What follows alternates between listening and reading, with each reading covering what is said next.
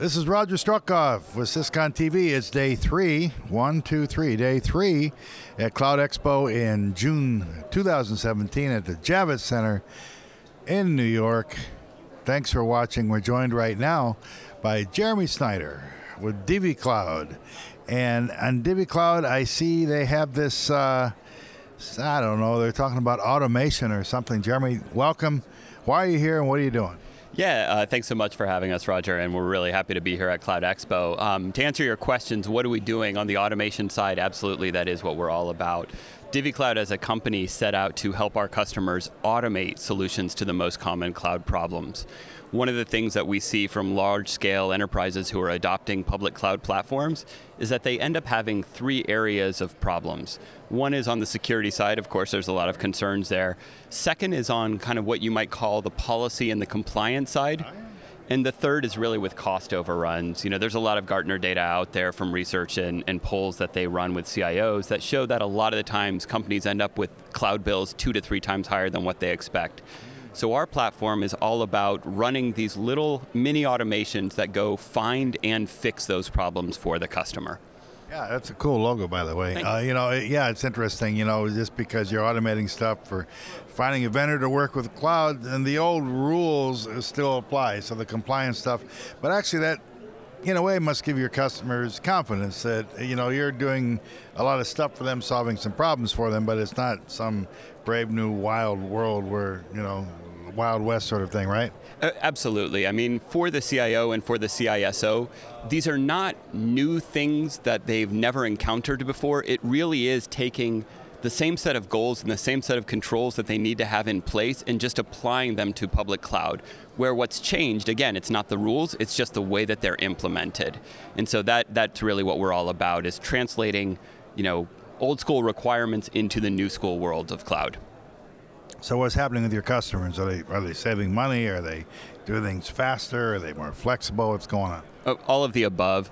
On the cost saving side, we do tend to see customers saving 30 to 40% of their public cloud bill.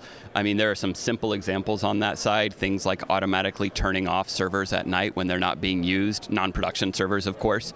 And then on the kind of saving time aspect, one of the things that we see when customers get large-scale infrastructure on public cloud platforms like AWS or Microsoft Azure or what have you, what ends up happening is some system will flag a problem for them, but it's very time-consuming for a human to go in and troubleshoot that problem. They need to find it, they need to figure out what the remediation path is, and so on. And so by putting in place automation routines, first of all, you've got a very consistent programmatic response that will always be executed in the same way. And second, you know, the computer finds it way faster than a human ever could.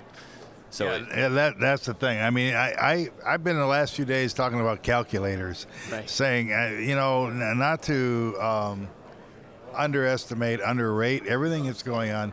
But, you know, I don't like to try to multiply big numbers, you know, or divide big numbers. The calculator, bang, it does the donkey work. Yeah. Saying you're automating a lot of that sort of stuff. Absolutely, absolutely. And these are, you know, sometimes they're very complex, so to your point, sometimes they're very large-scale problems that are hard for a human to crunch. Sometimes they're actually very simple, low-level problems that it's just hard for a computer to find. Yeah. When you're going into customers, are they giving you sort of a list, a laundry list of what they want done, and then, you know, what degree do you kind of show them stuff maybe they haven't thought of? Yeah, it's actually a combination of the two. So what we found is there's a general set of what you might call best practices. And we ship with a library of around 130 of those things. And customers can kind of selectively turn them on and off depending what their needs are. But one thing that is really important is from an organizational perspective, a lot of customers, of course, they have their own routines, they have their own business processes and so on.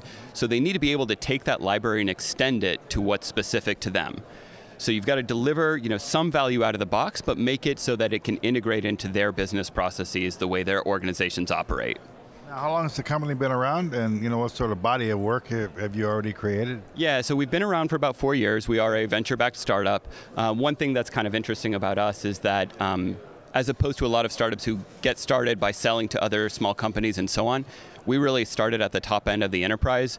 Some of our publicly referenceable account customers would be the likes of General Electric, Discovery Communications, owners of the Discovery Channel and related properties, and Fannie Mae. So, you know, we've really kind of been put through our paces at the top end of the enterprise adoption cycle.